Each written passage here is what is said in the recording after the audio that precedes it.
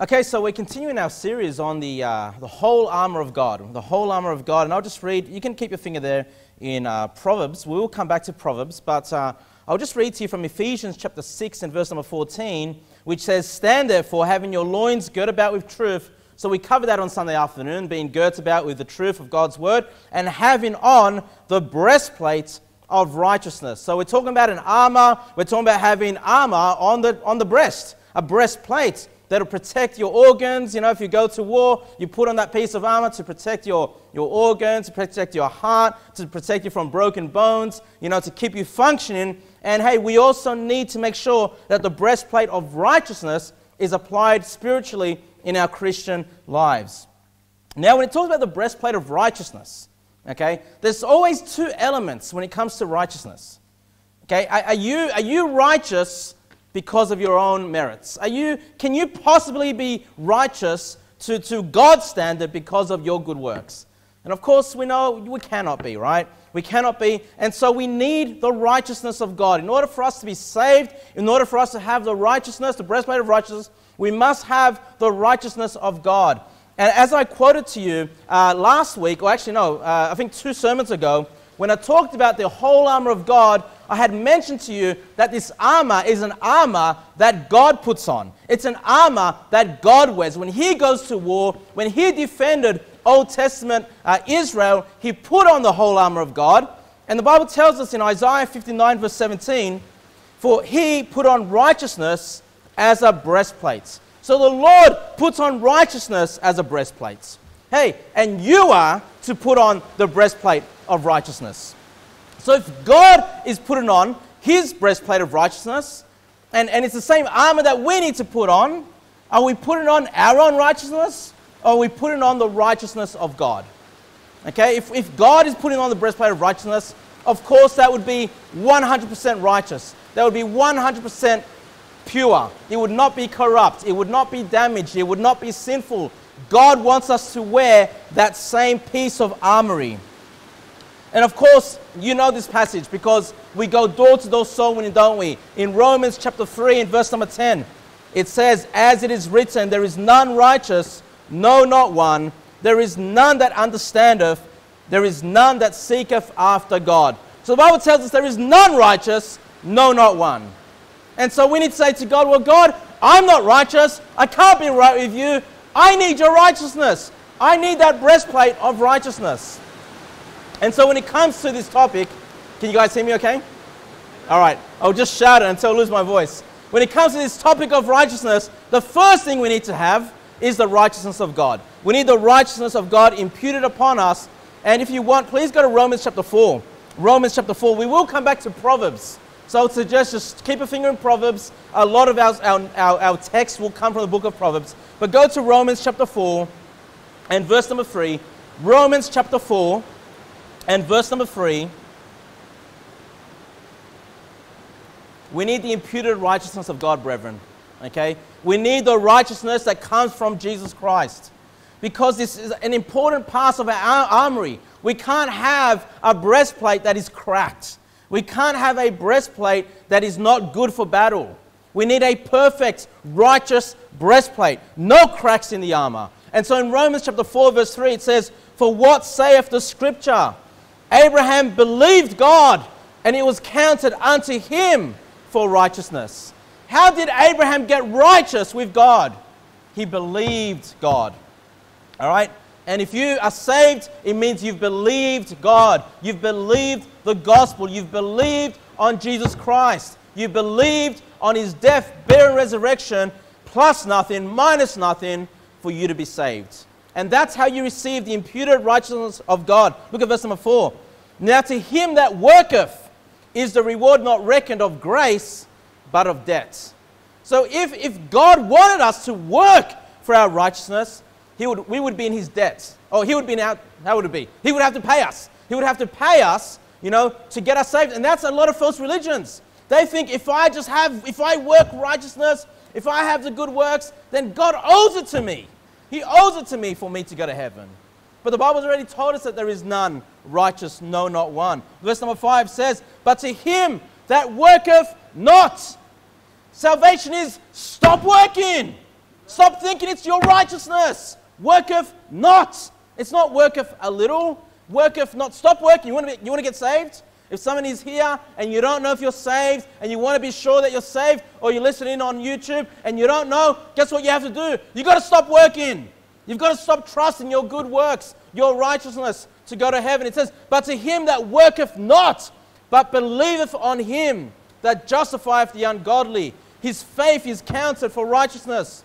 So once again, what is that we need to do? We need to believe on him that justifieth the ungodly. And of course, that is the sacrifice of Jesus Christ. What he has done for us. He justifies us. We were ungodly. We're trying to put on our own righteousness. It's ungodliness. We need to have the perfect righteousness of Christ. Verse number 6. Even as David also describeth the blessedness of the man, unto whom God imputeth righteousness without works. You want to be righteous with God? Without works. Stop working. Stop thinking that you are good enough for heaven. Stop thinking that you will be accepted by God because you're not as bad as your neighbor. You're not as bad as a murderer. You're not as bad as a rapist or some drunkard. You say, well, I'm a pretty good person. No, the Bible is very clear that works will never save you. Do not trust your works. And listen, if you're saved and you start measuring your salvation by how good you are going to live a Christian life full of doubts. Because your works will fail you. You're going to commit sin. You're going to, you're not going to work righteously all the time. And if you're judging your salvation by how good I'm doing, then you'll always walk in doubt. You'll always be unsure, am I saved, God? Listen, if you just realize salvation is not by righteousness, my righteousness, I know I have to stop working. It's working not. It's just faith on Jesus.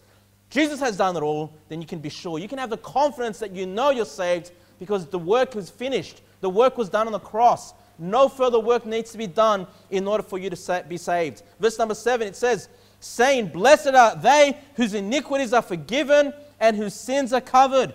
Blessed is the man to whom the Lord will not impute sin. So, when we talk about this topic of righteousness, there are two parts.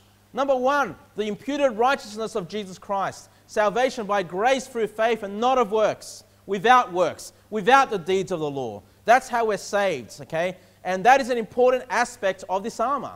But when it comes to the topic of righteousness, there's the other element of righteousness. And that is now that we are saved, now that we are sure that we're on our way to heaven, we're a child of God, God has big expectations on you.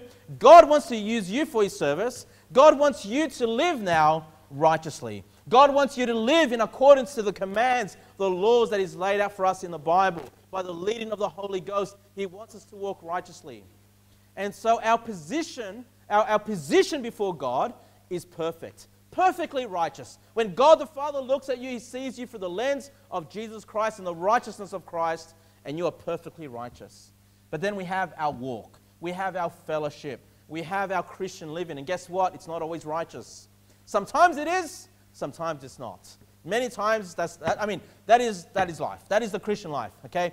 And so our desire to please God, what God wants from us, is to live a righteous life, okay? Now, if I don't live a righteous life, am I still saved? Of course, if you place your faith on Jesus Christ, okay? Once again, your position is safe. Your position is based not on your righteousness. Your position is based on the righteousness of Christ. But your walk with God, your fellowship with God, is based on your righteousness.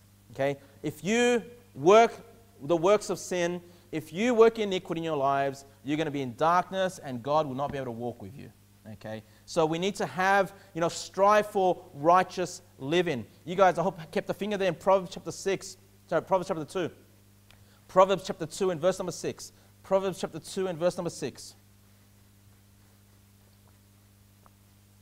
How is it that, what's the first step?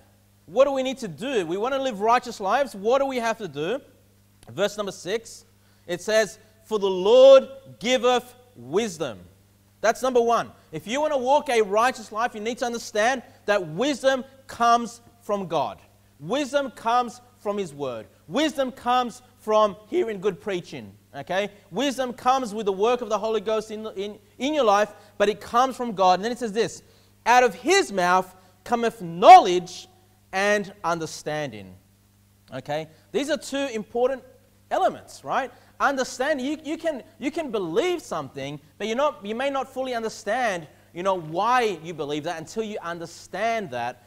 When we lead someone to the Lord, we want to make sure that they understand what they've heard. And if they get stuck on something, we want to make sure it's clear that they know salvation is not of works, it's just faith in Jesus Christ. We want to make sure they understand, and when they understand, then they can place their faith, right? Once they understand, they can take that next step and receive the imputed righteousness of Christ. Well, it's not all that different as a saved person.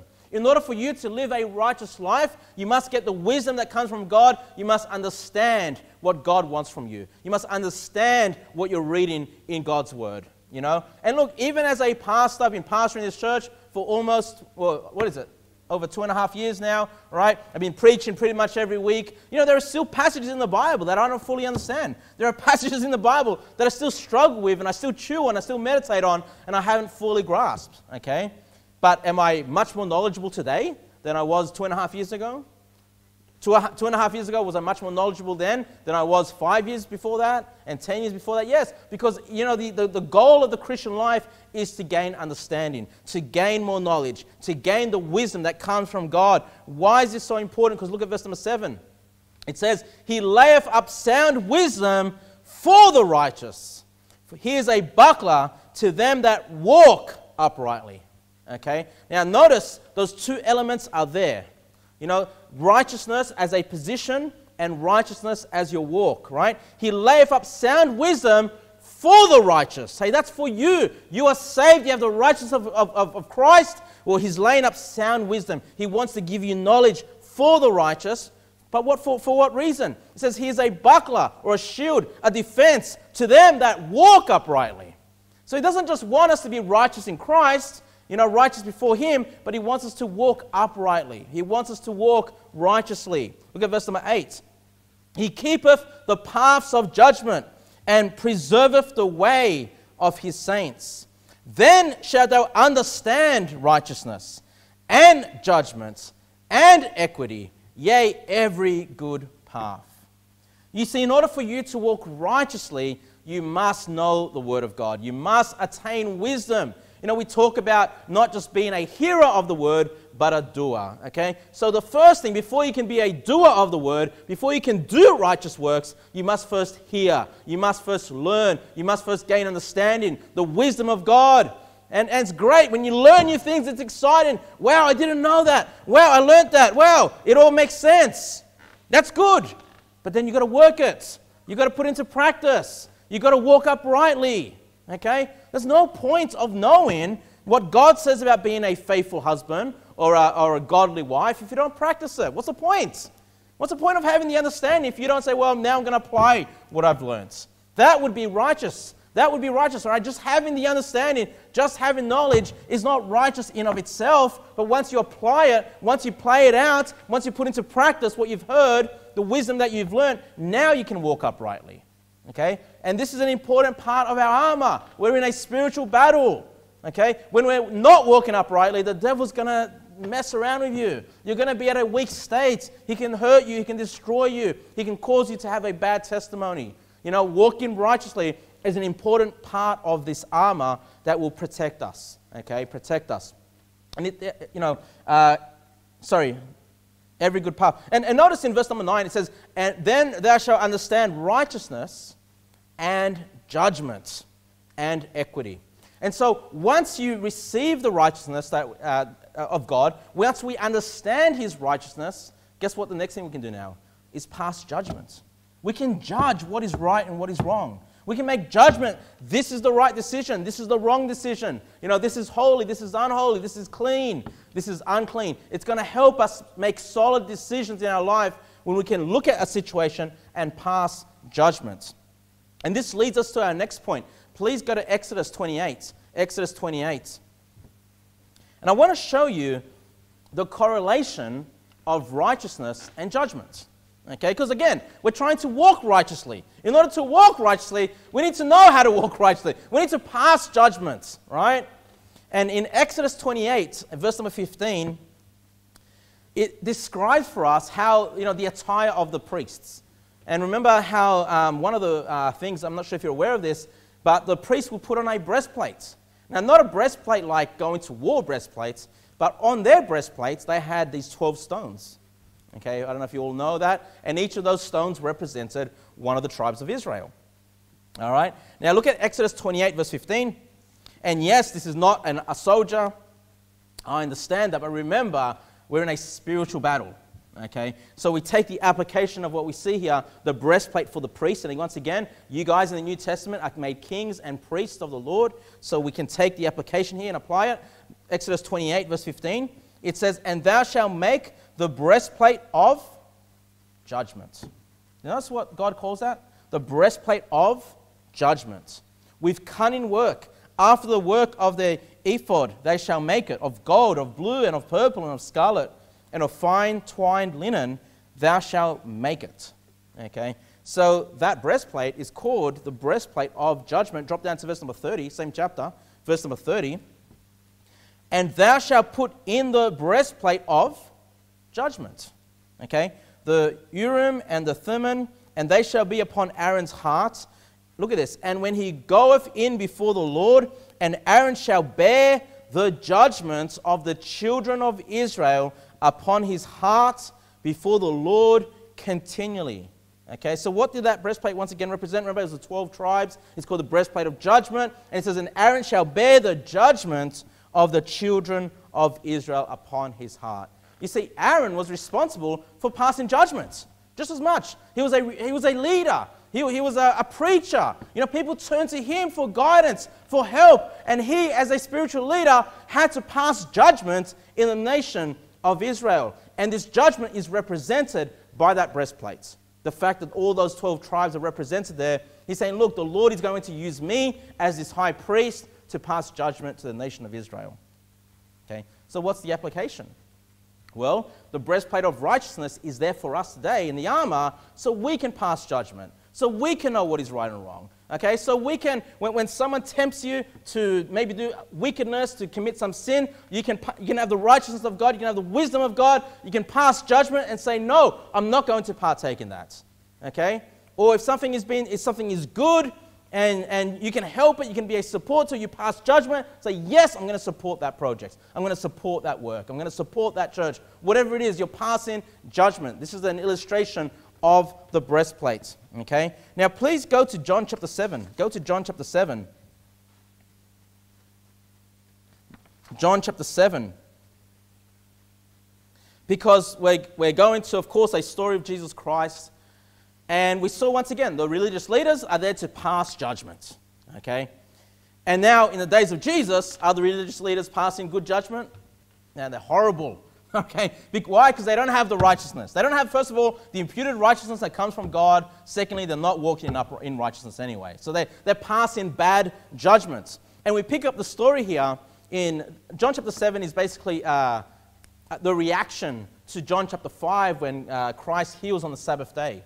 Okay, and you guys, I mean, this happens, you know, where you read in the Bible and you see how, you know, the Pharisees are constantly trying to trip up Christ, and they would always watch, is he going to heal on the Sabbath day? Is he going to do some work?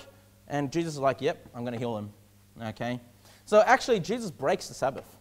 Okay, and we'll cover that soon. But to look at John chapter 7 and verse number 19. Jesus says, did not Moses give you the law, and yet none of you keepeth the law? Why go ye about to kill me? Okay, so they want to kill Jesus. Jesus says, look, you're not even keeping the law. They're not walking righteously. They're not walking uprightly. The people answered and said, thou hast the devil, who goeth about to kill thee. Jesus answered and said unto them, I have done one work, and ye will marvel. What was that work? He healed on the Sabbath day. Okay, did Jesus work on the Sabbath day? Yes. Now listen, this is why we need to be careful when we're passing judgment. Because it's easy to say, well, hold on, we know we shouldn't work on the Sabbath. Then Jesus comes along and does some work. We need to pass judgment now, right? Hold on. Is he disobeying God? He did some work. Now we see what these guys were doing. They were passing bad judgment. They wanted to kill Jesus for doing what? Something wicked? For doing something sinful? For blasphemy? No, they want to kill him for healing somebody. For doing good. For doing the works of God, for helping somebody on the Sabbath day, they want to kill him. Hey, that's bad judgment. That's horrible judgment. All right? Look at verse number 22. Moses therefore gave unto you circumcision, not because it is of Moses, but of the fathers, and ye on the Sabbath day circumcise a man. So they had no problems circumcising on the Sabbath. If it fell on the, you know how they had to circumcise on the 8th day. So if the 8th day, you can't time when a baby's born. So on the 8th day, if it falls on the Sabbath, they would circumcise. They would have to do some work. But was that sinful? Was that wrong to do? Were they committing sin? No. They, at least in that example, they know this is the right thing to do. Even if it fell on a Sabbath, they would do it. So they were passing right judgment there, but they weren't then taking it or affording Jesus Christ the same judgment. Verse number 23, if a man on the Sabbath day receives circumcision, that the law of Moses should not be broken, are ye angry at me because I have made a man every whit whole on the Sabbath day? Judge not according to the appearance, but judge, look at this, righteous judgment. So we're always passing judgment. All of us, everybody in this world is constantly passing judgment. I read somewhere that we might make like 3,000 decisions a day in our lives. Just, as soon as, you wake up, do I get out of bed? That's decision number one, right? Well, what do I do when I get up? What do I have for breakfast? What do I put on? Once you accumulate all the decisions, whether they're conscious decisions or subconscious decisions, you make like 3,000. I might be wrong. It could be like 30,000. I don't know. But it's some crazy number, right? Decisions that you make a day. And that means you're constantly passing judgment. You're constantly deciding, what am I going to do? What is right? What is wrong, right? You're constantly doing that. But here's the thing. We need to judge righteously. Righteously. And so if Jesus comes along and we say, well, Jesus, we shouldn't work. The Bible says that. But hey, there's a sick man over there, and Jesus heals that person. He helps that person. He makes that person now able to work, able to provide. I can't remember exactly what it was that he was suffering with, but he's made him whole. He's done good. This man is going to be happy. His relatives are going to be happy. He's no longer going to be on some type of welfare. Hey, that's a good thing. We should be able to look at that and say, wow, that was righteous. That was good. That was godly. Now look, an example of this might be, I don't know, I'm just thinking of something, right? We know we got church on Sunday, right? And we got, 9 o'clock service is coming around, right?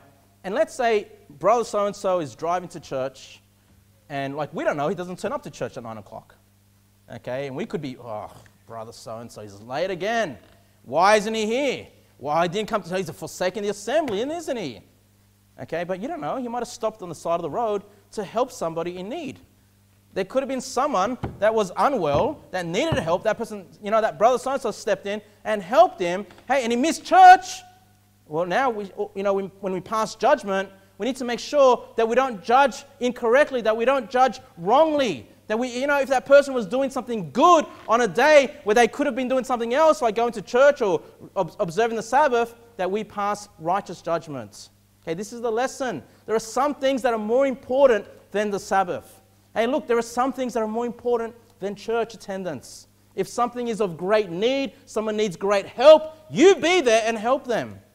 You be there and help them. And those brothers and sisters of the Lord should be able to look at that situation and say, no, that man did righteously. That man was a help in that situation. Okay? Righteous judgment. Okay? Righteous judgment. And of course, that wisdom comes from God.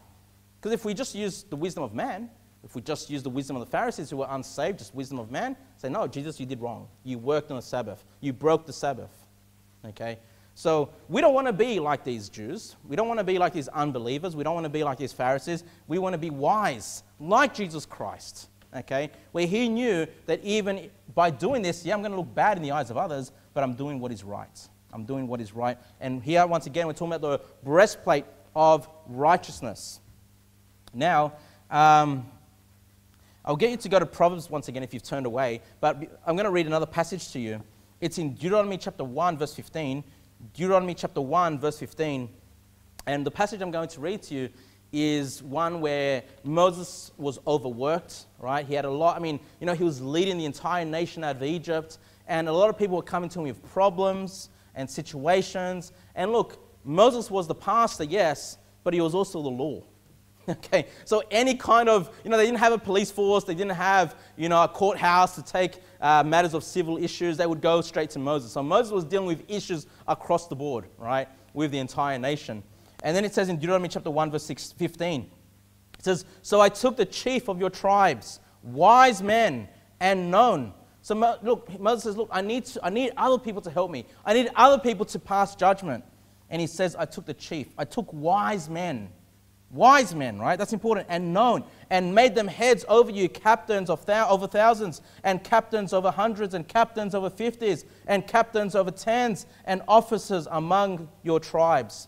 And I charged your judges at this time, saying, here are the causes between your brethren, and judge righteously.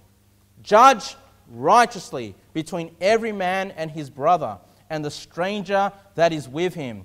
Ye shall not respect persons in judgments, but ye shall hear the small as well as the great. Ye shall not be afraid of the face of man, for the judgment is God's, and the cause that is too hard for you, bring it unto me, and I will hear it.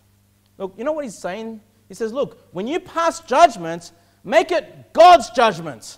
Know what God wants. Know what the law says. It's not your own personal judgment. You go to God, say, God, what do I do in this situation? Have you written about this in your word? And with your help, with your word, I'm going to be able to pass judgment. God's judgment, right? We are to judge righteously. The only way we can judge righteously is by having the wisdom that comes from God, which is why Moses needed wise men in this situation. Okay? And notice, what else did he say? He said, ye shall not respect persons in judgments, but ye shall hear the small as well as the great. Ye shall not be afraid of the face of man. And listen, you got to be careful when there is conflict, when there are arguments, that you don't just automatically side with the people that you like. Amen. That you don't automatically side with your buddies. Hey, these are my friends, and my friends, I've always got their backs because they're my friends. Well, what if your friends are doing wrong? What if your friends are doing wickedly? Are you ready to turn around and say, hey, you're doing wrong? Are you ready to pass righteous judgment? Or do you have a fear of man? Do you have a fear of what your friends may say about you? You know, and, children, thank God you're all homeschooled. Right? I can't really use the example, but there's been plenty of times, right? I remember when I was in school where I'm being pressured to do wickedly, right? To smoke marijuana, to drink alcohol, to look at bad pictures, right? And then you've got that pressure, and you've got to pass judgments. You say, well, if I do what's right, if I please God, I might just lose my friends. And you know what? That's what God wants. God wants you to do righteously. He wants you to not be a respecter of persons. Don't be afraid of upsetting somebody if you're doing righteously. The armor of God. If we don't judge righteously, we're not wearing the armor. That's such an important piece to our defense in this spiritual warfare. Now, you guys in Proverbs, go to Proverbs chapter 10 and verse number 24.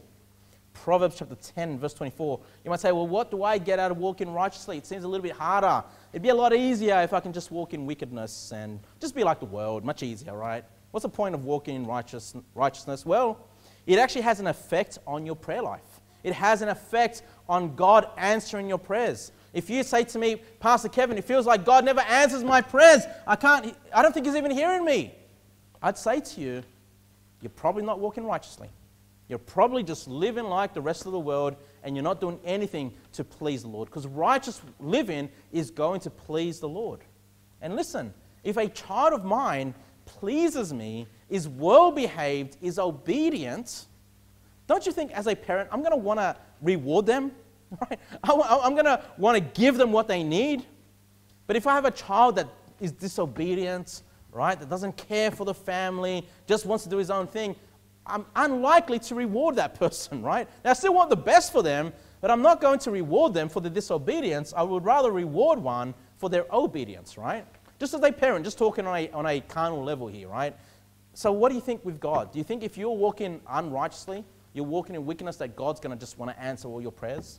There's a direct correlation between answered prayers and you walking righteously.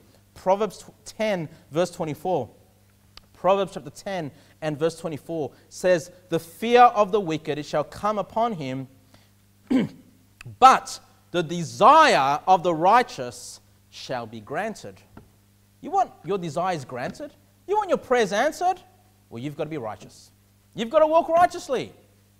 And you say, man, I can think back to a time where God answered this prayer. You know why He answered it? Yes, because he's a loving God. Yes, because he's our Heavenly Father. But because he saw you walking righteously. That's why. You know, he rewarded you for your righteousness. Go to chapter 15 now, Proverbs chapter 15. Proverbs chapter 15, verse 29. Proverbs chapter 15 and verse 29.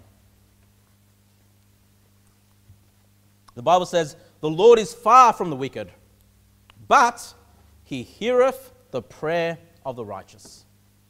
Say, God seems so far. Why isn't God answering my prayers? The Lord is far from the wicked. You want to walk wickedly? You want to disobey God? Well, God's going to seem very far to you. You start walking righteously, guess what? Your prayers are going to be heard. Your prayers are going to be answered. What an advantage. Don't you want your prayers answered? I do. Why else would I pray for things if I don't want them answered? Right? I want it because the prayer is something that I can't achieve on my own, and I need the supernatural power of God to be able to step in and change the course of events to answer that. Right? We need the Lord. And if you want your prayers answered, you want your desires given to you by God, well, let me just encourage you, start walking righteously. Put on that breastplate of righteousness. You guys can stay in Proverbs. I'll just read another passage to you. 1 Peter chapter 3, verse 8 says, finally, be ye all of one mind, having compassion one of another. Love as brethren. Be pitiful. Be courteous. By the way, these are all righteous acts. Not rendering evil for evil, or railing for railing, but contrariwise blessing, knowing that ye are therefore thereunto called, that ye should inherit a blessing. Say, wow, God's going to bless me if I walk righteously? If I do what's right? Yeah. Okay, verse number 10. For he that will love life and see good days, let him refrain his tongue from evil, and his lips that they speak no guile. Let him eschew evil. Let's get rid of evil and do good. Let him seek peace and ensue it. And then it says this in verse number 12. For the eyes of the Lord are over the righteous, and his ears are open unto their prayers. But the face of the Lord is against them that do evil. Okay? Say, well, that's if you're saved or unsaved. No, we just read a whole passage there. To the Christian, do what's right. Don't do what's evil. Why? Because God will hear your prayers. God will answer your prayers, right? And if you are not walking in righteousness, you're not doing what's right, it says, well, the face of the Lord is against them that do evil. Not only will God not answer your prayers, not only will God seem so far away, but his face will be against you. He will allow you to go through some difficulties that he would otherwise not allow you to go through if you just walk in righteously. Okay? The Lord will prevent you from being productive. Say, well, that's God, that's a bit slack. Well, he does it so you can get weak, so you can get humbled, so you can say, well, I'm wrong with the Lord. Lord, where are you? Please forgive me. Help me. That's why God allows us many times to go through some struggles, because we can be far from him, not walking righteously. So, brethren, I want you to be right. I want us to be righteous. I want to be righteous. I want you to be righteous. I want to have this breastplate because it's a spiritual war. And boy, if I get pierced in my chest in a normal warfare, you're pretty much dead. I mean, they get your lungs. You lose your lungs, you lose your heart. You're pretty much finished. You need this breastplate. You need to be walking righteously in your Christian life for you to be an effective soldier, for you to have some victory in this spiritual battle. Now, you're in Proverbs. Now, what we're going to be doing over the next little while is we're just going to do a study in the book of Proverbs. Because when you want to look at the topic of righteousness, boy, the book of Proverbs is full of righteousness. Like, it's full of how to be righteous, full of the consequences of being righteous, the benefits of being righteous. And so we know what righteousness is, right? This is not a complicated topic. We want to do what's right. We don't want to sin. We want to be in obedience. This is a simple topic. But what's not easy sometimes is to measure ourselves with the Bible and say, well, I'm pretty confident, Pastor Kevin, I'm walking righteously. I'm pretty confident. I think I'm doing pretty good as a Christian. I'm definitely not sinning as much as I used to. Or I hope that's what you can say, right? But let's measure ourselves, right, with the Word of God. Let's see how righteous you really are in your spiritual walk. So we're going to be doing a study in the book of Proverbs. Please go to Proverbs chapter 10 and verse number 28. Proverbs chapter 10, verse 28.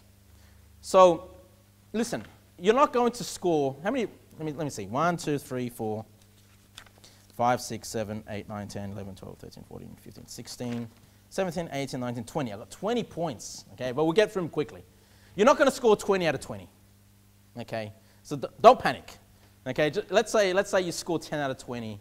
You know, I mean, you're doing pretty good, is what I'm saying, right? But you still have things to work on, right? You're going to do well in some of these things, and on some of these other things, you're not going to be doing that well. But that doesn't mean that you're this hopeless Christian, okay? It just means these are areas you need to work in. These are areas of righteousness that you need to put into your life to make sure that that armor you've got on in your walk is without cracks, that it's strong, all right? So let's look at this. Proverbs chapter 10 and verse number 28. The Bible says, the hope of the righteous shall be gladness. So we'll just look at that bit. The hope of the righteous shall be gladness. Listen, are you a glad person? That's easy. Number one. Are you a happy person? Do you enjoy life? Or are you depressing? You know, when people talk to you, do you cheer them up? Or do you kind of bring them down? You know, are you enjoying life? Are you happy with your life? Say, well, I'm not that happy. Well, it's because you're not righteous.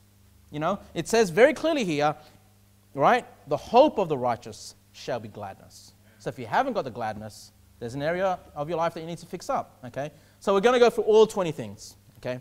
So you don't need to tell me where you're at. Just your own measurement with the Word of God.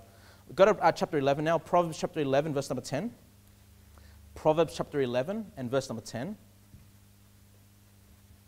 The Bible reads, when it goeth well with the righteous, hey, when things go well with you, it says, the city rejoiceth, and when the wicked perish, there is a shouting. Verse number 11, by the blessing of the upright, that's another way of saying righteous, right? By the blessing of the upright, the city is exalted, but it is overthrown by the mouth of the wicked. Okay? So what is this saying?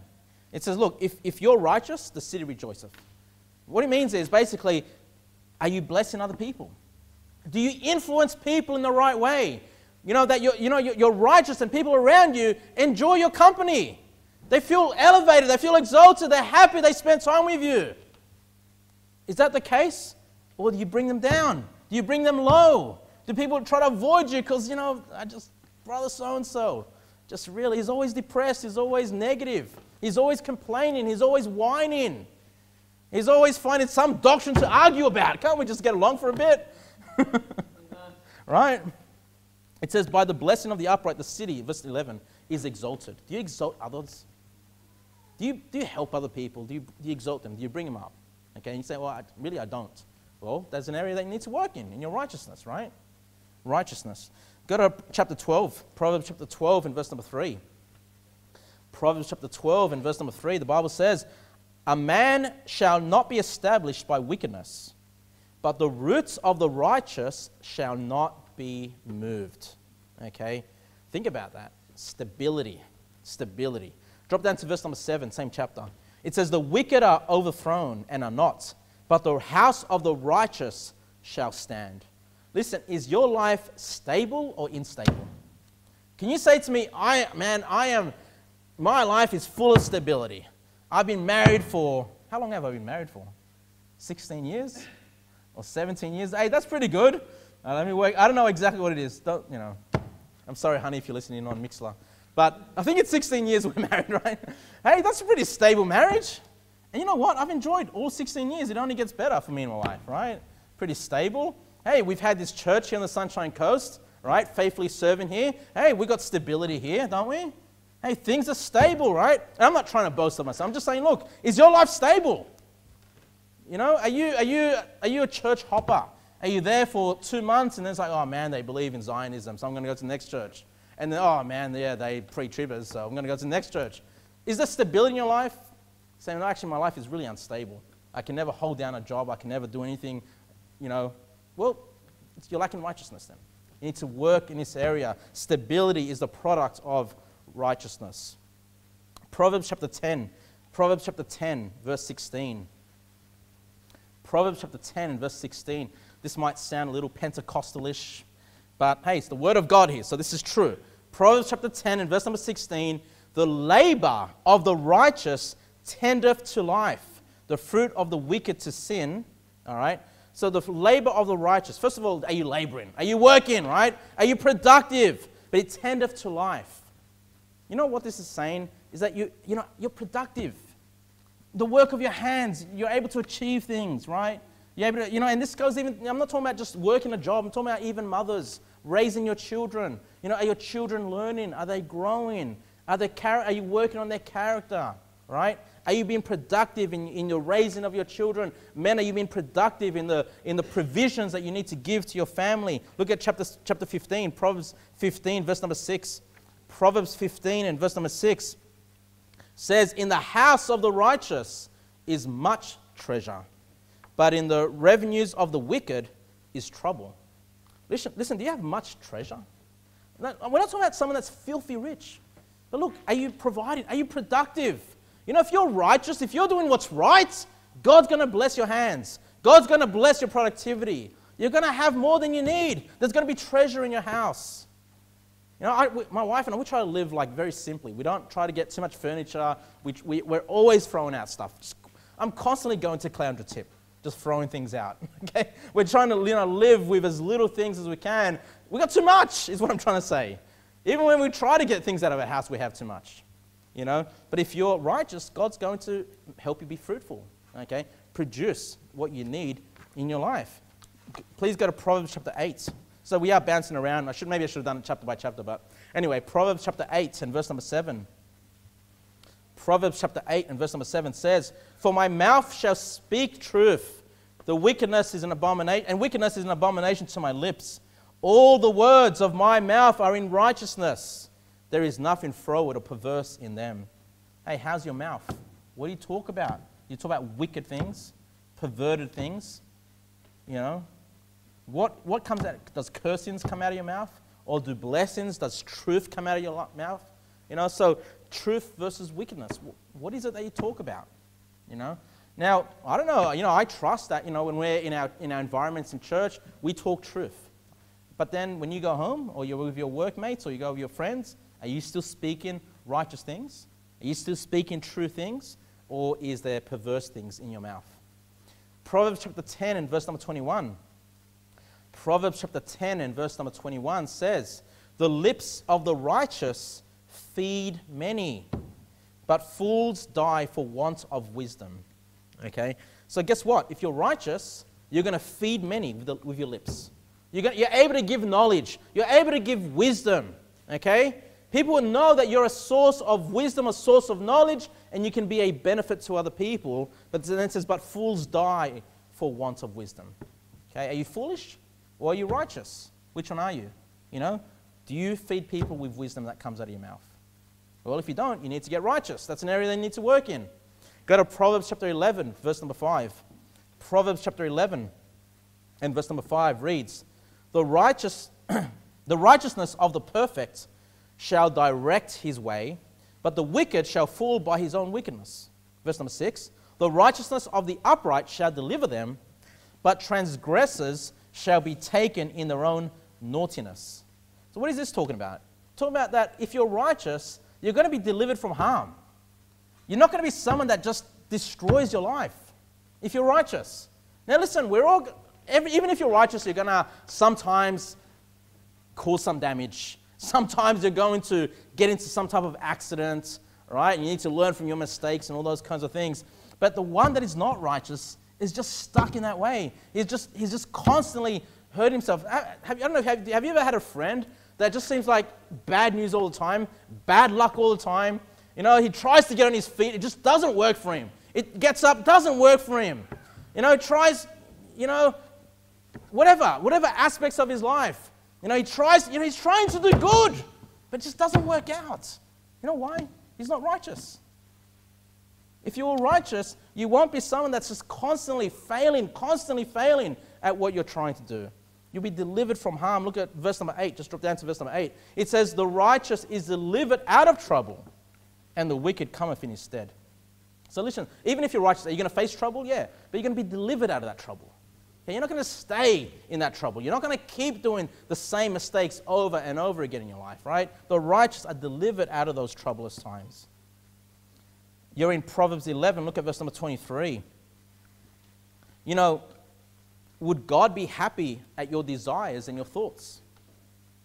Would God be happy about the things you think about, the things you want in your heart?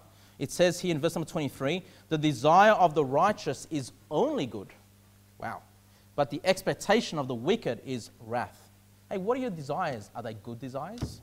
Or are they carnal? Are they fleshly? Are they sensual? Are they wicked desires that you have, or are they good desires? Look at chapter 12 and verse number 5. The thoughts of the righteous are right, but the counsel of the wicked are deceit. Your thought life. You know, God cares about what you think. You think that's all for yourself? No. Even your thoughts are for the glory of God. Okay, you're thinking foolishly, you're thinking wickedly. You need to capture that vain imagination, that stronghold that Satan can have in your life. You need to tear that down for the glory of God, brethren. Okay, God cares not just what we do, but what we think about, the desires that we have in our heart. Are your desires, are your thoughts righteous? Chapter 13, verse 25. Chapter 13, verse 25 says, the righteous eateth to the satisfying of his soul, but the belly of the wicked shall want. So what does the wicked want? They want. They want. They want. They're never satisfied, the wicked. So what is it saying? That the righteous are content. The righteous are satisfied. Are you satisfied with your life? Are you satisfied with what God has given you? Are you satisfied with your lot in life? Or are you wanting more, more, more? You know, if you're righteous, you'll be satisfied. You'll be content. You'll be thankful for the things that you have. Proverbs 21, verse 26. Proverbs 21, verse 26 says, He coveteth greedily all the day long, but the righteous giveth and spareth not. So what's the righteous? What's he known for? For giving and not sparing. He's generous. Okay? Are you a generous person? Are you looking to help those that are in need? Proverbs 29, verse number 7. Proverbs 29 and verse number 7 says, the righteous considereth the cause of the poor, but the wicked regardeth not to know it. So the righteous considereth the cause of the poor. So the righteous person is looking to be generous. The righteous person is looking to help those that are in need. You know, if there are brethren in this church, you know what? We all have needs. And sometimes there are needs that certain people can't fulfill, but they could be a brother or sister in this church that can help fulfill those needs. Are you looking to be that person, to be generous? Now, I'd like to say, you know, there are poor people out there in this world who we should help financially, but we live in Australia. No one's poor. Okay? But obviously there are other needs than financial things necessarily. You know, we can be, maybe the person just needs a friend. Are you willing to be someone's friend that is alone, that feels like nobody cares for them? You know, are you willing to be generous with other things than just financial things, but also just giving of yourself? Proverbs chapter 12, please. Proverbs chapter 12 and verse number 10. Proverbs chapter 12 and verse number 10. And I don't know, I might get in trouble with this one, with some of you new IFBers, I don't know. Proverbs chapter 12 and verse number 10 says, a righteous man regardeth the life of his beast, but the tender mercies of the wicked are cruel. Listen, do you care for your beasts? Do you care for your pets? All right? I mean, look, in this context, the beasts are what they needed to be able to be productive, to plow the ground. They would have their oxen, and they would have their sheep, and they would have all this stuff, right? Because, you know, Israel in those days was, you were basically a farmer. You were either planting, harvesting, or you were plowing with animals, and, you know, you were farmers of different types. And look, so people that are righteous are going to look after their animals. They're not going to be cruel to their animals. They're not going to make them go and just suffer and work a hard day and not actually feed them and take care of them. And if they're sick, you know what? They helped them. They looked after them. Now look, obviously our society is animal crazy. I mean, they treat animals not just like men, even more than men. They treat their animals like royalty many times. And of course, that is wickedness. Okay? We are not servants to animals. They are servants to us. But as our servants, you know, and our pets, you know, even your pets are your servants. They're there to give you joy. They're there to, you know, fill your mind with some type of activity, right? We don't have any pets, but I enjoyed having cats for the kids because they learnt about the animal kingdom. They would see how that cat would go and hunt that bird. I felt sorry for the bird when it was eaten. But listen, there's education there, right? There's understanding the laws of nature, understanding that we live in a cursed, fallen world, because otherwise that cat would not have been aggressive, right, to the bird. So, you know, even our pets can teach us many things, right? And even, you know, just having a pet that dies, it's very sad, but it teaches the kids death, right? It teaches them how to mourn, you know, these kinds of things. So, you know, do we look after our animals? I do believe we should be looking after our pets, making sure that we're not just cruel and trying to hurt them and trying to destroy them. So, anyway, a righteous man regardeth the life of his beast. Are you righteous, you know? Look at verse number 26, same chapter, Proverbs chapter 12 and verse number 26. It says, the righteous is more excellent than his neighbor. Boy, is that you? But the way of the wicked seduceth them. It says, the righteous is more excellent than his neighbor. Listen, are you more righteous than your neighbor? Are you righteous in your community? Do you stand out, is what I'm trying to say. Do you stand out in your community? Are you the light of the world, or are you just as dark as everybody else? Can people look at you and say, there's something different about you? What is it? Do you stand out? Are you more excellent than your neighbors? If you're not more excellent, you're just like anybody else, well, you need to work on your righteousness. Look at chapter 15, verse 28. Proverbs 15, verse 20. 28. It says, the heart of the righteous studieth to answer, but the mouth of the wicked poureth out evil things. Listen, when you face a decision, when you've got to respond to an issue, do you just start talking foolish things, stupid things, without first studying, without first gaining the knowledge? Right? The righteous is someone that studies to answer, right? Do you educate yourself before speaking? Do you try to make sure that what you're saying is true and accurate? Or do you just, I just want to tell people how prideful I am, you know, I want to show people how smart I am, and you say stupid things without any facts? Now, we need to be people that educate ourselves before we speak things, okay? Proverbs chapter 18 and verse number 10. Proverbs chapter 18 and verse number 10 says, the name of the Lord is a strong tower. The righteous, look at this, the righteous runneth into it and is safe. Listen, the righteous goes to the Lord for help. You know, when you're in trouble, when you're in turmoil, is the Lord the first one you go to for help? Or do you turn to something else? You know, when you're sick, do you first go to your doctor or do you first go to the Lord? Where do you go for help? Where do you go for safety? You know, when you need questions, answers, do you go to some psychiatrist? You know, or do you go to the Lord? The righteous will run to the strong tower, which is the Lord. Okay? Proverbs 29 and verse number 6. Proverbs 29 and verse number 6. In the transgression of an evil man there is a snare, but the righteous doth sing and rejoice. Hey, do you sing to the Lord? Can you rejoice in the songs? When we open up this hymn book and we worship God, is your heart rejoicing? No, the righteous will rejoice. The righteous will sing. Say, man, I don't sing. Well, start singing. I promise it's going to help you spiritually. And I'm not talking about singing the world's music. I'm talking about singing praises to the Lord from, at least start with this hymn book. You should all probably have one at home. If not, help yourself to some of these, right? But make sure you're somebody that sings praises to the Lord. The righteous will do that. If you say, you know what, I only sing at church. I don't sing at home. I don't sing from my heart. Sometimes I catch my kids singing in the shower. Right? Anyway, but if you're not doing any singing, there's a lack of righteousness in your life. Proverbs 16 and verse number 12. I better hurry up. Proverbs 16 and verse number 12. This is a really good one. It says here, Proverbs 16 verse 12. It is an abomination to kings to commit wickedness. Look at this. But the throne is established by righteousness. A king's throne, his authority is established by righteousness. Now, you don't need to turn there if you want. It's chapter 25, verse number 5. It says, take away the wicked from before the king, and his throne shall be established in righteousness. Can you say to me that you have been promoted, that you have been elevated in life? You know why? If you've been promoted or elevated in life, I hope it's been done righteously. I hope it's because you've done right, you've done well. People look at you and say, wow, this is a righteous person, I'm going to promote them.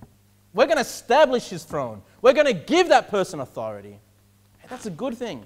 Because this world loves to take authority in wickedness. Not by doing things right. Self-ordained pastors, right? Self-ordained pastors that don't do things right. They just want it for themselves. They want their throne. They want their authority. Okay, without doing it first righteously. You know, if you're a righteous person, you're going to be promoted.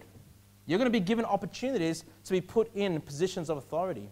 You know what, mums? You've got positions of authority. You've got authority over your children. Hey, you need to be righteous with the authority that God has given you. Proverbs 29 and verse number 2. Talking about authority, Proverbs chapter 29 and verse number 2 says, when the righteous are in authority, the people rejoice. But when the wicked beareth rule, the people mourn. Now listen, husbands, there are husbands here, we've got one besides me, but if husbands that are listening in, right, you've got authority, right? You've got authority over your family. You may not have authority in the workplace or whatever, right? But you definitely have authority in your family. Hey, do the people rejoice? Does your wife rejoice? Do your children rejoice? Because we've got dad as our dad. Mums, same. You've got authority over your kids. Do your children rejoice because you're their mother? And if they don't, it's probably because you're not walking in righteousness. You're not doing righteously, okay? When the righteous are in authority, the people rejoice. I hope that as a pastor, I hope you guys rejoice by having me as your pastor. I hope. Not for me, but because I know that if that's happening, then I'm being righteous. Then I'm doing what's right. I'm doing what God wants me to do. That's my desire, that this church would rejoice having me as a pastor, Proverbs 23 and verse number 24. Proverbs chapter 23 and verse 24. It says, the father of the righteous shall greatly rejoice, and he that begetteth a wise child shall have joy of him. Another way to check your righteousness? Do your parents, are they happy? Are your parents happy with your life? With your life choices? You might say to me, well, actually, Pastor Kevin, I'm trying to live for the Lord, but my parents hate Christianity. And they hate the fact that I'm at New Life Baptist Church, and they hate the fact of certain doctrines that I hold to. Well, that's a bit of an exception. But you know what? If you're doing well in life, if you're doing righteously, most likely your parents are just going to be happy for you. They're going to be happy that you've turned out just fine. You're living a good life. They can see that you've got a future for yourself. The righteous person will make their parents glad. Okay? Proverbs 28 and verse number 1. Proverbs chapter 28 and verse number 1 says, the wicked flee when no man pursueth, but the righteous are bold as a lion. The righteous are what? Bold. Do you have boldness? Is your life characterized by fear or by boldness? Are you constantly afraid? Are you afraid of the Bible? Are you afraid of what you believe? Or can you say, no, I'm bold. I can stand strong on the Word of God. I'm not going to back down on what God says. I'm going to live my life how God says. I'm going to be bold about that. Hey, the righteous person is bold. Okay? And finally, Proverbs chapter 11, verse number 30. Proverbs chapter 11 and verse number 30. Very famous one that we read quite often. The fruit of the righteous is a tree of life, and he that winneth souls is wise. Are you a soul winner? You can only be a soul winner if you're righteous. The fruit of the righteous is a tree of life. And of course, righteous, number one, the fact that you're saved. Only a saved person can get another saved person. Get another person saved, I should say. Okay? The righteousness, but then the fact of soul winning, the fact of actually loving somebody and giving them the gospel is being righteous, is doing what is right. You know what? Are you a soul winner? Can you say to me, I've won somebody to the Lord in my life? Praise God. That means you had righteousness in that area. If you're saying to me, I've never won anybody to the Lord, you're either a young child and maybe you're not ready for that just yet, right? Or you could be a Christian that's lacking a significant area in their life, which is to see people saved, to win souls, okay? So those are 20 things. I hope I counted right. Maybe 20 things. How much were there? 21 things. All right. The father one. Yeah. Okay. So there's a few things, right? There's a few things that you can measure yourself with, all right? And say, boy, there's some of these I can tick. I can definitely say there's righteousness in these areas of my life, but I'm sure, because even I can look at that and go, well, there's some areas I need to work on. And look, if there's areas that we need to work in, let's get it right. Let's fix up those cracks in our armor. Let's fix up that breastplate of righteousness that we're commanded to walk in. And let's just serve the Lord. Let's get the wisdom. Let's get the knowledge that God gives us through His Word. And let's make sure we live that out. Let's pray.